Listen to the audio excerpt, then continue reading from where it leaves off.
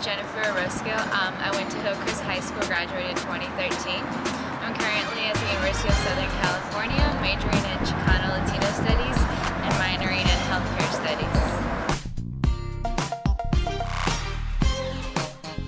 So right now, I'm about to start my senior year at USC, but I am taking a leave of absence this fall because I got an internship offer in Washington, D.C., and I get to work in a congressional office with a congressperson. And I just came back in the spring from South Africa. I studied abroad there, and in a year's time, I guess I am going to graduate. I hope to go on the Peace Corps and eventually med school. So that's what I'm doing right now.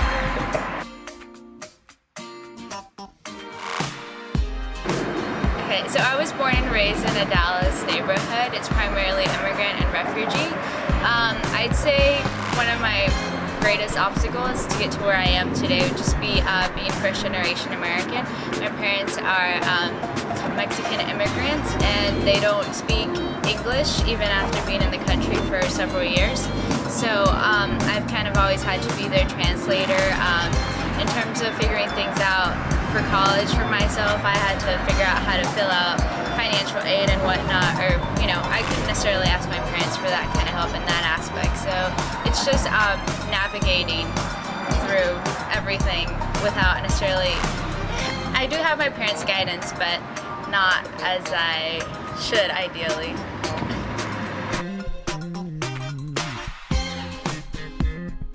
In terms of the college process, I would say so, just because since both my parents didn't go to college, I didn't know anything about it. I didn't really understand the importance of the SAT.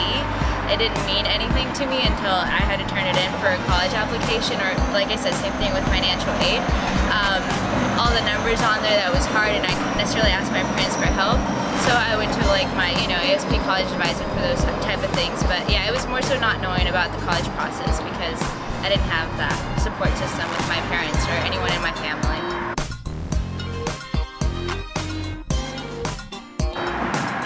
I'd say the most enjoyable part of the college process for me was just getting through it and being like, I finished one. There's so many components to it. There's the letters of recommendation, the test, the essays, and everything. It's like, it's a big process, and so just being able to be like, okay, I'm submitted, I'm done, and getting those acceptance letters in the end and having the options to choose from, that's probably the best thing.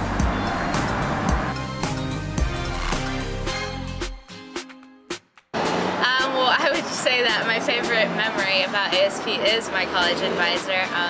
My college advisor was Sarah Miller. She was amazing. I barely met this woman and I was like, hey, I don't want to stay in Texas. I want to go out of state, but I have no idea how to do that.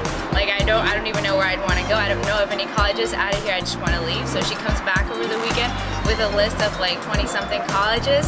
I narrow it down and we just went on from there. And then eventually when I got my acceptances, it was a choice between like USC and Santa Clara. And I eventually went with USC even though it wasn't Sarah's favorite, but she supported me through the whole thing.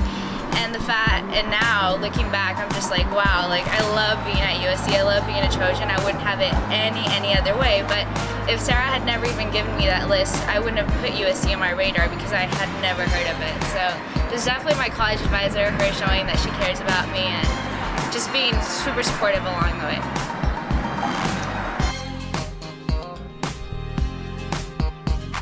Yeah, so if I weren't in the ASP program, like I said before, the college application process would have been very different. I wouldn't, to begin with, I wouldn't have had as great of an advisor, academic counselor letter as I did coming from Sarah. Otherwise, it would have been from my, Hillcrest High School academic advisor who didn't know me as well. So it would have been very different in the sense that I wouldn't have known as much as I did. I probably wouldn't have gotten a list of 25 schools to choose from and narrow down. And even when I was choosing my colleges, I had that support from my academic advisor, which I probably wouldn't have had without ASP. So it's basically, the whole thing would have been different, and who knows where I'd be right now.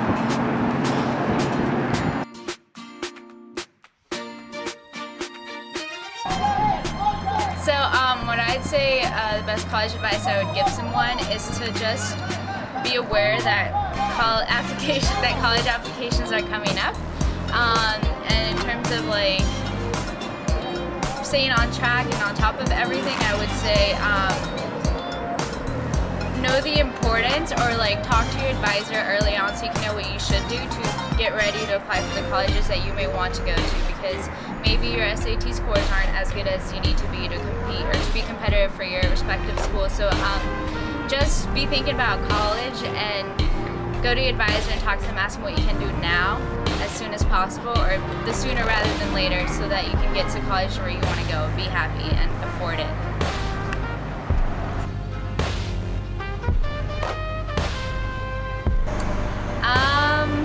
I would just say that, can it be about ASP? It can be about whatever you want to talk about. Okay, then it would be about ASP. Okay, can I just go? Go. Okay. I would just say that ASP is like an amazing program, and I keep coming back year after year just because they do great work.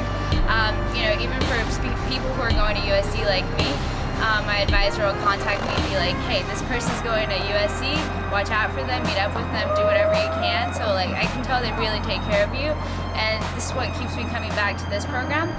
Not necessarily as a worker or anything, but just helping back and giving back.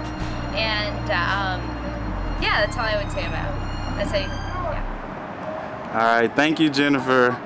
Okay, you're welcome.